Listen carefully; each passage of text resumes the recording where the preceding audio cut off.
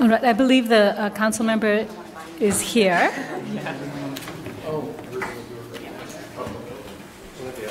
Yeah. Yes, let's give us a few minutes. Oh, we should go ahead.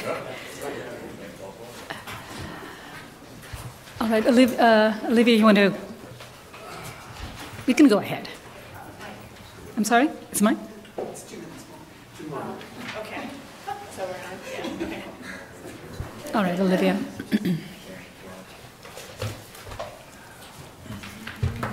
Thanks, Jared.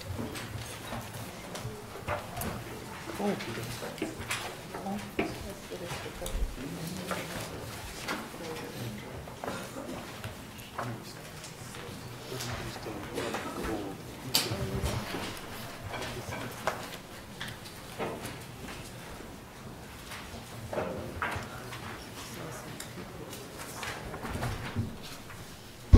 The first item is item number 1, an application for certificate of appropriateness in the Borough of Brooklyn, docket number 15-4553, block 261, lots 9, 110, and 111.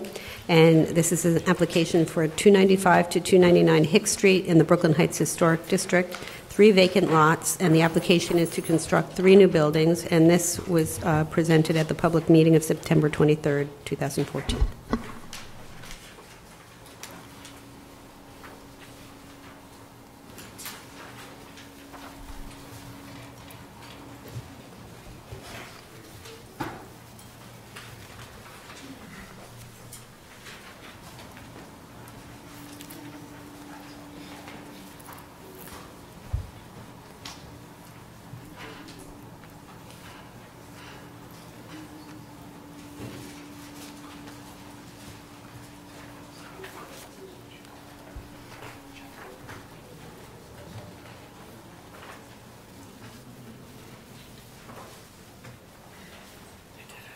Yeah, I know.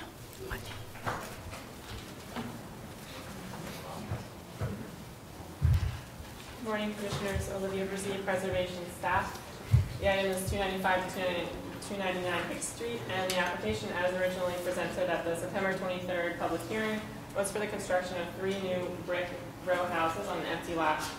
At the September hearing, your primary concerns with the design were a lack of distinction between the 3 facades of the proposed new buildings, the tall and narrow proportions resulting from the 16-foot width of these facades, and an inconsistent relationship to historic precedent in terms of architectural features and details.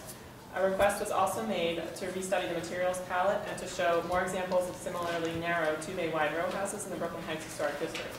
The architects have responded to these comments with their revised design, which will be presented by Krista Demerdash.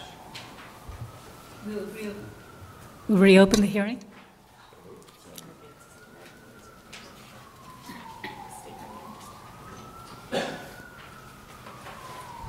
Good morning, my name is Krista Demerdash. Thank you for giving us this opportunity to represent our building. As Olivia said, we tried to address all of your concerns from our last hearing. And I'll start just quickly. Here's the site again.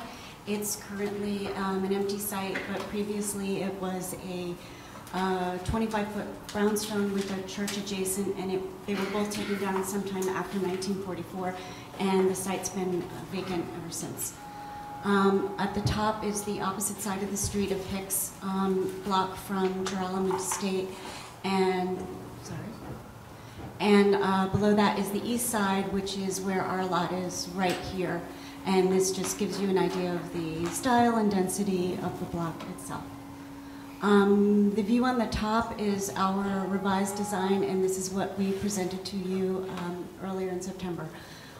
Just starting from the top, what we did was we looked at taking the cornice and separating it into 3 separate cornices to give us that more visual of 3 separate as opposed to 1 large 50-foot. We then looked at the proportion of the windows with those typical, both narrow and wider around the neighborhood, and as a result the windows became a bit narrower and a bit lower on both the middle and top. The previous submission, we had these bay windows here on the second floor. We moved them down to the ground floor and eliminated one. We eliminated one to create a pattern of ABA, which you'll see later is something that exists in these three distinct row houses and 50-foot wide lots. And then we changed our entrance as well. So here, again, in architectural drawing, you can see our proposed and the previous that we have here. There were several examples in the neighborhood of 50-foot wide lots that have been divided into 3 separate row houses, and we took a look at these in particular. This one is actually just down on the same block, just a little bit across the street from us. And here it really shows you the example of the ABA. In this particular building, they took the center one and they moved it forward of the 2 on the end that really helped break it up to make it look like 3 separate. This one is behind ours street on Garden Place, and it's these 3 here. And it's a much simpler, and I can't really say that you see as much the difference between each one. They're more uniform, but there's something about the proportions and the entranceway that appeals to, you know, not only us, but also the staff at LPC. This one is on Henry Street, and what they've done here is they've given, again, the ABA by having a raised stoop. The center one is a stoop going down, or, you know, entrance going down, and then this one is the stoop on the end again. In all 3 examples, the cornice is also delineated. In this particular one, there is no cornice. It's an arch in the center, so it breaks up the 3 cornices. These, like ours, look like they touch, but they actually don't, and there's, you know, a little bit of a space between each one, as the same with Henry Street here. This final one is Sydney Place, where again we see this ABA rhythm by what they did was they put a recessed brick between each one to help break up the facade from being 50 to the 3 narrow ones. This is takes a look at our entranceway, and the 2 on the top are both just down the street from ours, and these are neighboring ones as well. We went with a wider plaster here, and we had a triangular pediment before, and we went rectangular this time, and although it's not as ornate as these, there is still a little bit of detail and delineation to it. Here are some examples of bay windows that exist on a parlor level, you know, all within a couple blocks of ours, and the difference, the different types of detailing. Ours would be like a heavy gauged metal, but we like the way this sets back here, and we like a little bit of the kind of stripped down detailing that you see here. On the right, you can see examples of the cornices where they've been separated. Here's the one on Henry Street, a detail of that. And then this is Garden Place behind ours again, where they break apart the cornices and they just about touch at the top. And this is an example of across the street of how the cornice would turn back to the building. And you can see it. These are views from different points coming down the street. This one here is from across the street. Up here is when you're closing in on the front entrance here, and here as you're coming down Gerolman Street, and you can see the stoop and how it steps out here in the buildings. On the left, we have the view coming down Gerolman towards the site here on the left, and here coming up State Street with the site here on the right. The site plan, which is virtually unchanged except for we made some modifications in the width of the stoop based on, you know, our survey of the neighborhood and the widths of stoops in these size buildings. We don't really have much changes other than lowering the bay window, which you can see on this level here, here, and here. And I don't know if you want me to go quickly through. No, I think that's fine. plans. I think that's fine. Are there questions for the applicant? Yes, Roberta?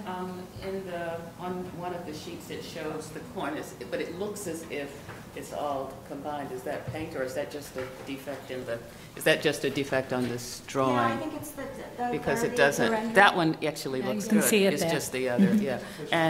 And so it's just the drawing. The other question is those, so these are windows under the bay window? Are those windows to, that's windows to the basement level Yeah, or there's something? or there's the a cellar level, Mhm. and that's a low window, which is actually very, very typical of this style row house, to bring light and air into that lower level there. Not require light and low, because it is a cellar level, but just to bring some. Okay. Are there other questions? Any other questions? All right, thank you. I think we can discuss this. I think they've been very responsive, and I think they've actually carefully looked at the details, and I actually see this as very consistent with the character of the neighborhood and totally appropriate. Yes?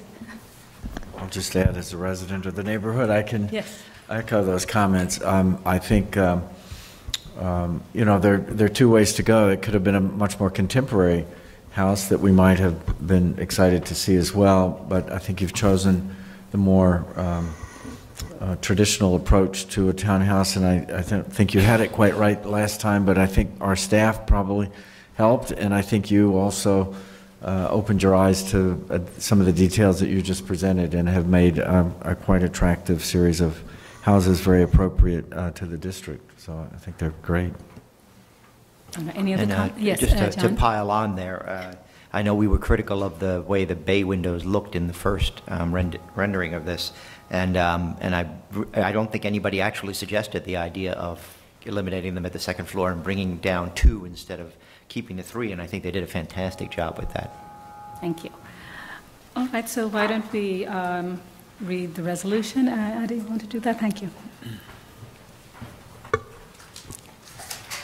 In the matter of 295-299 Hicks Street in the Brooklyn Heights Historic District, the application is to construct 3 new buildings, and I recommend approval, finding that the construction of 3 new buildings on this vacant lot will restore the continuity of the street wall, thereby strengthening the streetscape.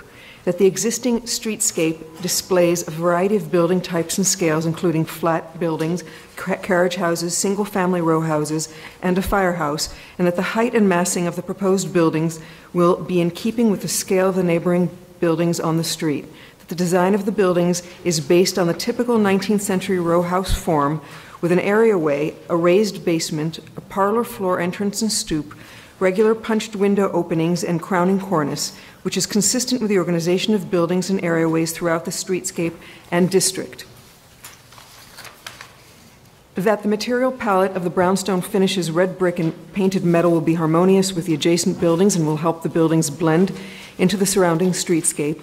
That the features and detailing of the proposed facades, including the rusticated base, cast stone lintels and door surround, paneled bay windows, and molded cornices with friezes, will recall typical design elements found in the Brooklyn Heights Historic District.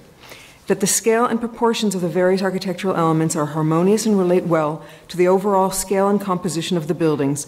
That the facade organization, fenestration, and placement of the bay window result in a clear distinction between the 3 buildings and are based on careful study of similar rows of narrow 2-bay wide houses within the historic district. That the simply detailed ironwork will support the unified appearance of areaway ironwork throughout the streetscape, and that the rear facades will be simple in design, residential in character, and well scaled to their context. That the penthouses will be well scaled to the buildings and only seen from the public thoroughfares at limited vantage points, thereby not overwhelming the buildings or streetscape. And that the depth of the buildings and their projection into the central green space will be consistent with other buildings within the block. Second. All in favor? Aye. Any opposed? This application's been approved.